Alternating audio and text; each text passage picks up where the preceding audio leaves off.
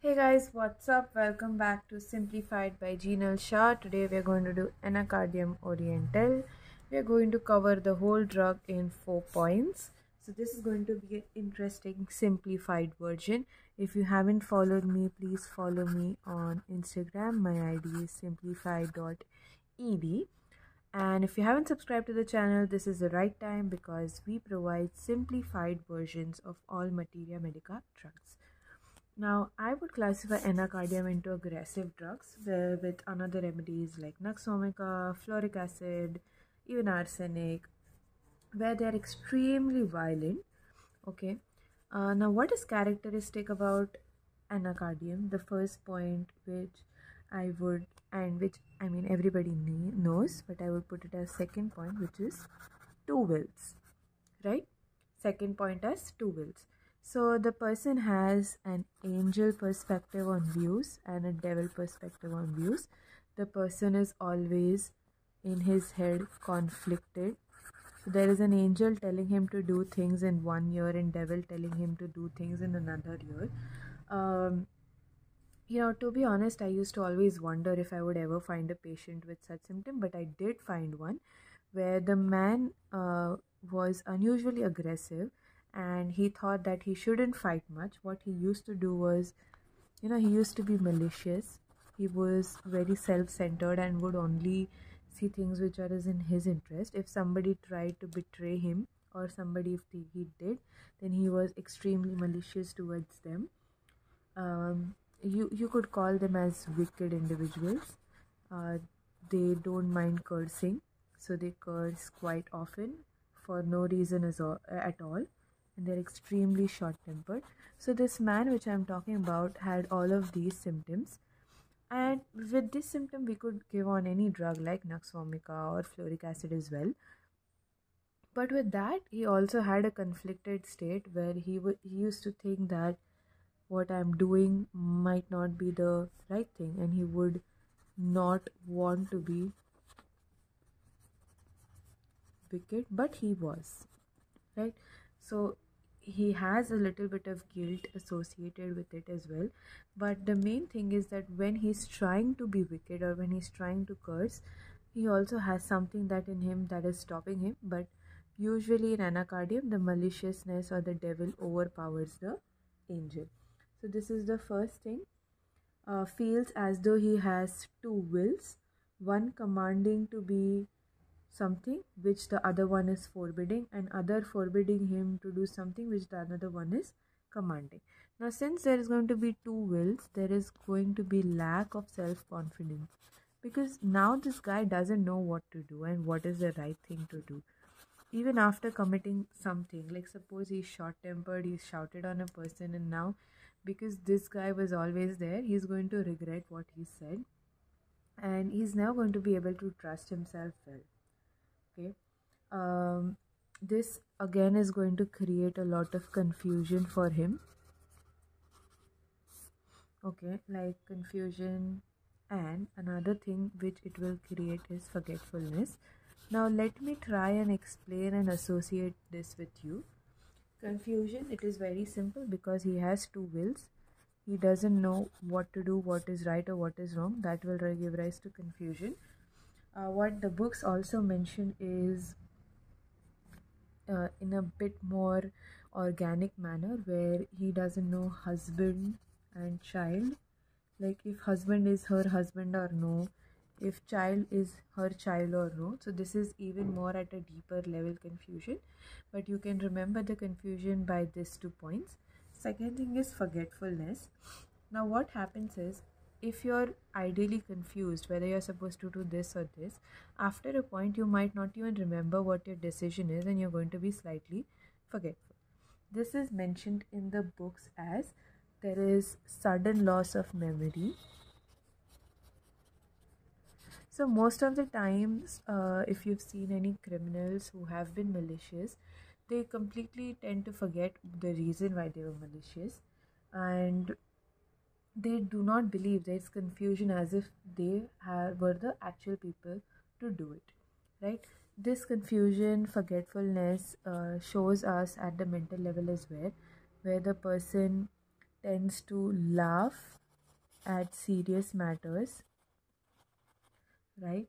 And serious at laughable matters. So he is really confused as and what he has to react.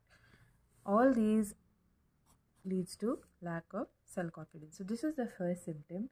Second thing is sensation of hoop or band around the neck. Okay, I would like to draw this. Around the neck there is going to be a sensation. This is not Nike, this is a hoop. So we go hoop like a hula hoop. So the person has a sensation of hoop around the neck. This we would classify as a characteristic keynote symptom. When there is a hoop sensation around neck, we will get similar symptoms as lachesis, where the person generally doesn't want to, wear anything tight around the neck. The two wills is also manifested in other place, which I forgot to mention, which is great desire to pass stool. So I will write it as here, desire to pass stool. But the act of passing stool is so painful. He doesn't want to pass, and the second thing is that with effort, like once he tries to put in the effort, the desire goes away. Okay, let me explain this point again. This is the patient. He has great desire to pass stool. This is the first thing that has happened. When he goes to pass stool and when he puts in the effort to pass stool, the desire vanishes and evacuation doesn't happen. He is not able to evacuate his bowels. Okay, so again this is a two will. There is confusion whether there is desire to pass stool or no, whether there is an urge or no. The person perceives an urge, but when he tries to evacuate, there is no stool. Okay, so these were 2 points. This could, if we have to relate it organically, there could be some paralytic weakness in rectum, which could be predisposing such reactions. All right. Now we go on to the point number 3, which is sensation of plug. Now I don't know what they mean by sensation of plug, but I know what a plug looks like, right? So there is plug like sensation. This is only for memory and visual memory, right? So there is sensation of plug. This sensation is present. Most commonly, all the sensations are present in esophagus or throat area, and there is sensation present also in anus. So what I am telling you is these 4 are the keynotes point. There are other points as well, and there is one more sensation, that is all gone sensation. All gone sensation, right? So if I have to draw a stomach here,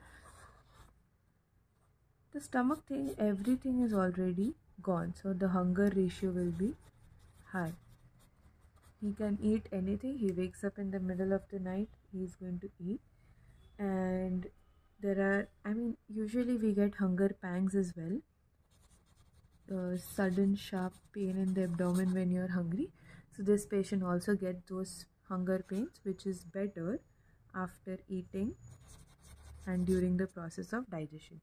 This we could relate, like if there is pain which is better by eating, right?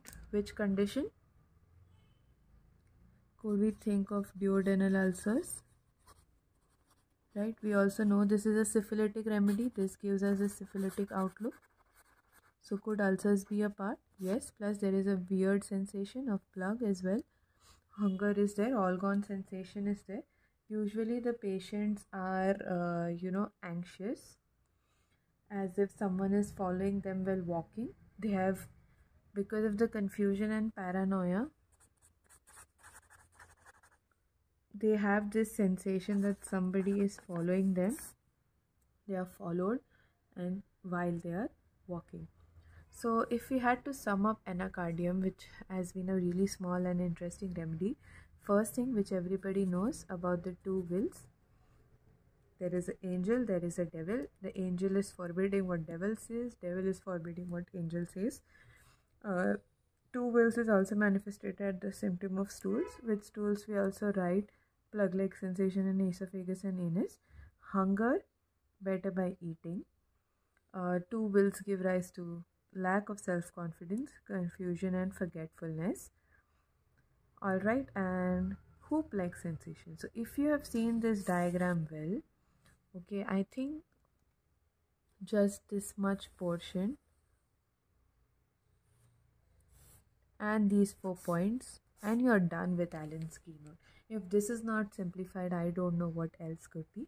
So in case if you like the video, please hit on the like button, share it with your friends, share it with your juniors and seniors so this video can reach more and more people, and subscribe to the channel for more such interesting simplified homeopathic materia medica videos.